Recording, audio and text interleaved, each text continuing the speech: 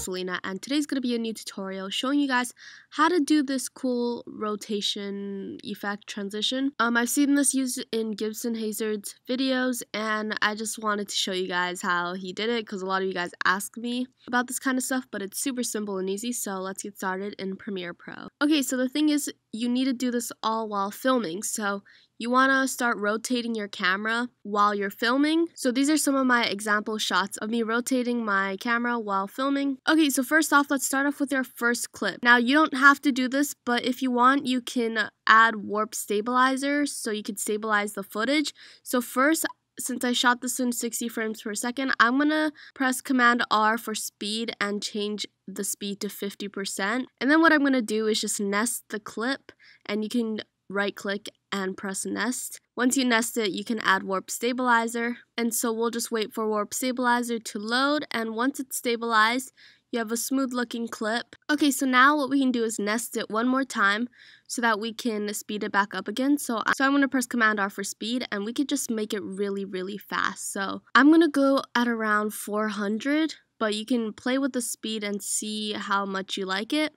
Okay, so now that you've done that, you can move on to your other clips. So I have this next clip where I'm rotating in the end, so I'm just going to reverse the speed so the rotation starts in the beginning, and I'm going to change the speed to 300 and bring that after my first clip. And then I'm just going to drag the second clip so that it's starting just a little after the first clip, so that it's kind of finishing the rotation. And I'm actually going to change the speed to 150 because it's going a little bit too fast, and make the cuts to what you think looks good. So now I'm just going to press W so that I can cut it. So now I'm just going to press W so that I can cut everything to the right side of this clip.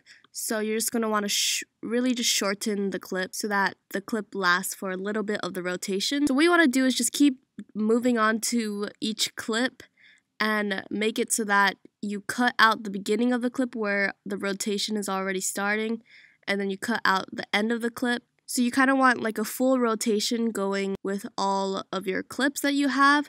So yeah, I'm just going to bring my next clip in, and then we'll speed it up and just continue this process.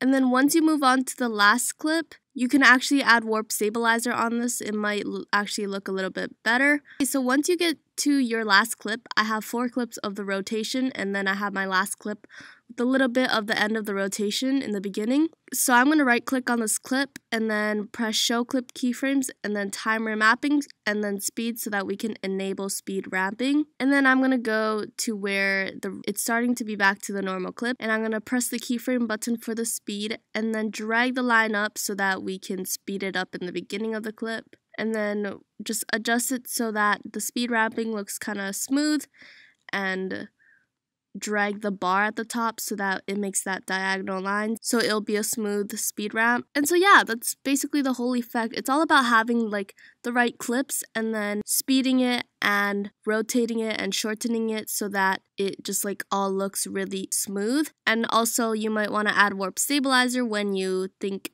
it's needed. So yeah, I hope you guys enjoyed this video. If you did, please give it a thumbs up and leave tutorial requests in the description. Subscribe for more videos, and I'll see you guys in my next video. Bye guys.